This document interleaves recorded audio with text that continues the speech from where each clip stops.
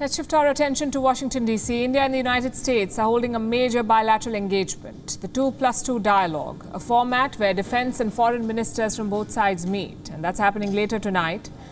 The defense and foreign ministers of India and the U.S. are meeting and talking. Just a few minutes ago, though, a virtual meeting took place. Prime Minister Narendra Modi of India spoke with U.S. President Joe Biden. As expected, the invasion of Ukraine dominated this conversation. Biden applauded India's assistance to Ukraine during the war. Before the talks, the White House had dropped a hint. The Biden administration wants to push India to take a stronger position against Russia. Well, Prime Minister Modi did not shy away from the topic. He set the record straight on India's position on Ukraine. This is what he said. मैंने Ukraine और रूस दोनों के राष्ट्रपतियों से कई बार phone पर बातचीत की। मैंने न सिर्फ शांति की अपील की, बल्कि मैंने राष्ट्रपति पुतिन को यूक्रेन के राष्ट्रपति के साथ सीधी बातचीत का सुझाव भी रखा। हमारी संसद में भी यूक्रेन के विषय पर बहुत विस्तार से चर्चा हुई। हाल में बूचा शहर में निर्दोष नागरिकों की हत्याओं की खबर बहुत ही चिंताजनक थी। हमने इसकी तुरंत निंदा की और एक निष्पक्ष जांच की मांग भी की है। हम आशा करते हैं कि रूस और यूक्रेन के बीच चल रही बातचीत से शांति का मार्ग निकलेगा। So that's India's position. An immediate ceasefire, direct talks between the presidents of Ukraine and Russia, and an independent probe into the killings in Bucha. There is more to India's position on Ukraine, though. New Delhi wants to use this dialogue with Washington, D.C. to bring up specific concerns. Our next report tells you more about India's agenda. To meet with our fellow Quad leaders and... It is not business as usual between India and the United States.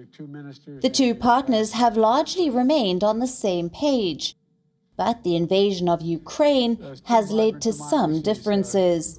Those differences were visible today. Indian Prime Minister Narendra Modi met with US President Joe Biden virtually. Ahead of the talks, the White House tried to set the tone. Biden had a clear mission: nudge India to take a stronger position against Russia. On that note, I want to welcome India's humanitarian support for the people of Ukraine, who are suffering a horrific assault, including a tragic shelling on a train station last week that killed dozens of innocent children and women and civilians attempting to flee the violence.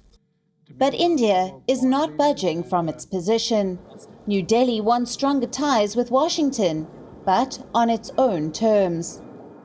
आज की हमारी बातचीत ऐसे समय पर हो रही है जब यूक्रेन में स्थिति बहुत चिंताजनक बनी हुई है।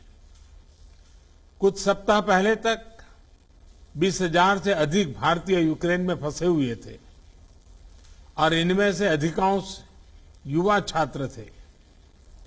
काफी मेहनत के बाद हम उन्हें वहां से सकुशल निकालने में सफल हुए। हालांकि एक छात्र ने अपना जीवन खो दिया। India has its own concerns over the war in Ukraine and the Western response. Chief among them are the soaring commodity prices. World food prices hit an all-time high in March. It was a direct result of Russia's invasion of Ukraine. The other issue is protecting the Indo-Pacific. The war in Ukraine has distracted the United States. Before the invasion, countering China was the main foreign policy agenda of the Biden administration. It has been replaced with Russia. On the Indo-Pacific front, Washington is yet to identify and commit to specific goals. It is the need of the hour.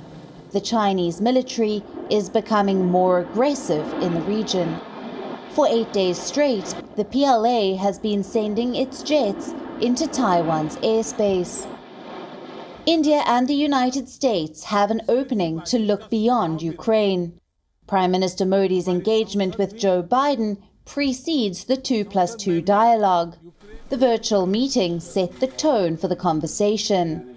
The dialogue between the ministers could very well define the future trajectory of this partnership. Bureau Report, WION, World is One. WION is now available in your country. Download the app now and get all the news on the move.